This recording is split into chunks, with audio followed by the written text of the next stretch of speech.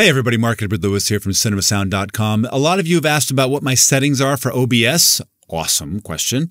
And I'm just going to dump them on you. And I've gone through a lot of iterations of what works and what doesn't.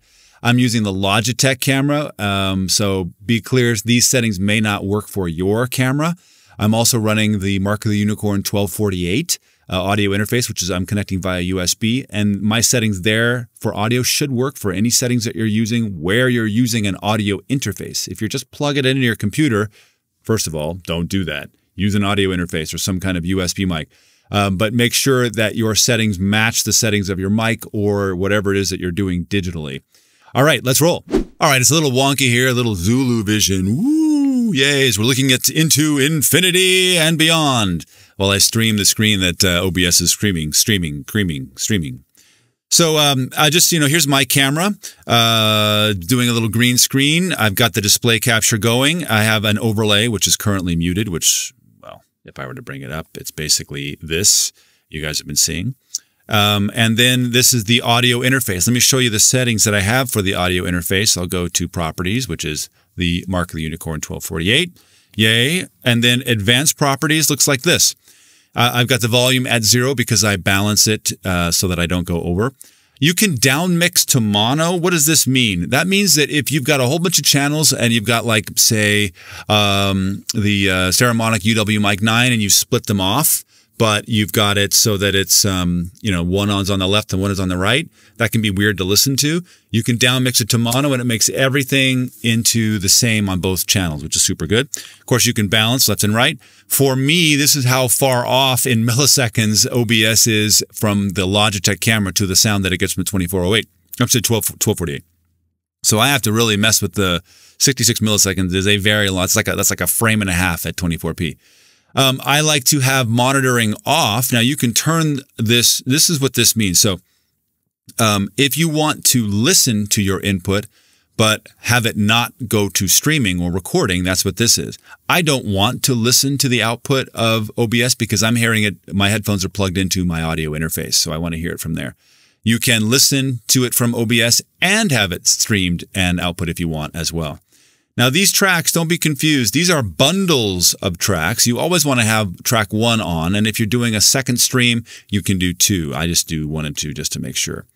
And this is for monitoring purposes. Cool. Now, under the hood, what else have I got here? That's kind of the end of it. Let's go to Settings. I speak English, yo. I like the dark theme. I like it to check. I got tired of this.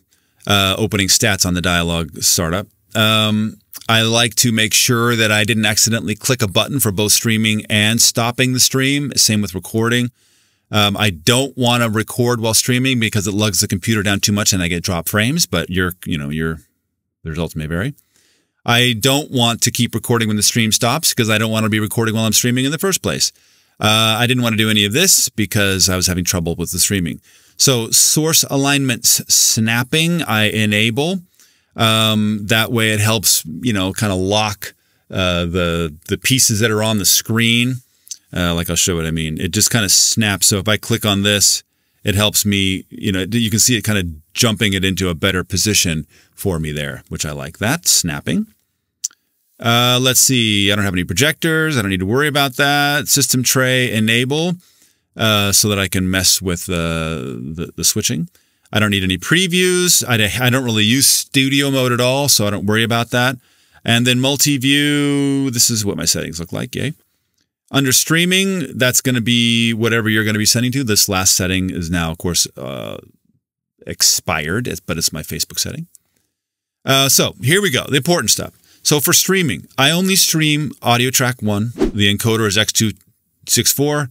I enforce the streaming service encoder settings so that I'm not bucking YouTube or Facebook. I just want to use whatever settings they're using. Thank you very much.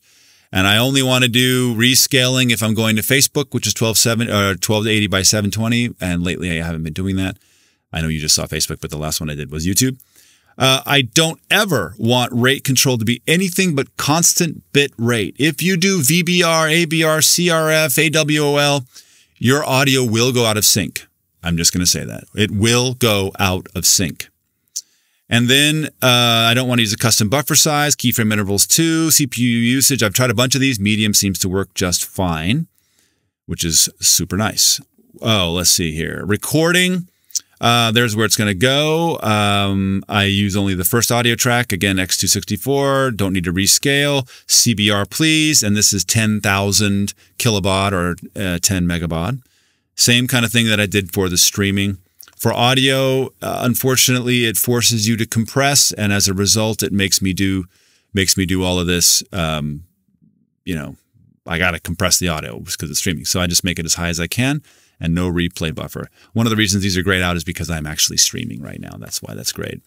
For us, generally, we always want 48K. You don't want 441. Boo hiss. We don't want anything but stereo, really, for streaming because no one really supports that as of yet. These are all disabled because I assigned them directly from that front window. The meters is just kind of however you want to look at the audio meters. And this is going out the audio of one of my monitors just because I don't care that much. It just helps me here in the studio. I don't use push to mute or anything weird like that. As far as video goes, the canvas is always 1080 for me. Downscale filter is bilinear when I have to go to Facebook. Now, this is the critical thing. Right here, common frame per second values, 30. My camera is 30 frames per second. You don't want to force this into a resolution or to a frame rate that your camera isn't native to. Otherwise, not only does it lug down your computer to try to do that recalibration, recalculation, down or upscaling, but it also, you lose image quality. So make sure you know what your native frame rate of your camera is and lock it to that. I don't use hotkeys and I don't use any of this stuff. I guess that I do leave on. Yeah, no CBR, no fooling around with any of these things. I've had huge issues if these settings were not honored for streaming, and even huger issues when these settings, which are almost identical except for the bitrate, weren't honored. If you go below 10K, you can, you know, especially if it's just you're just standing there looking, but you start losing resolution and it starts looking grainy. I don't do any filters on my audio because, well, the OBS filters aren't that great. I definitely do the keying from within OBS so that I get this lovely background that I have here, which is keyed. Hopefully this helps you with your streaming and settings for OBS and getting your content out there. If you've enjoyed this video, if it's been valuable to you at all, please subscribe to us here on this YouTube channel and come visit us at cinemasound.com where we have hundreds and hundreds of blog posts and articles and videos for you, not to mention all kinds of products to help you with your productions and give you that unfair competitive advantage with Hollywood-level immersion into your productions. Until then, we'll see you in the streaming studio. Even if it's where you're stuck.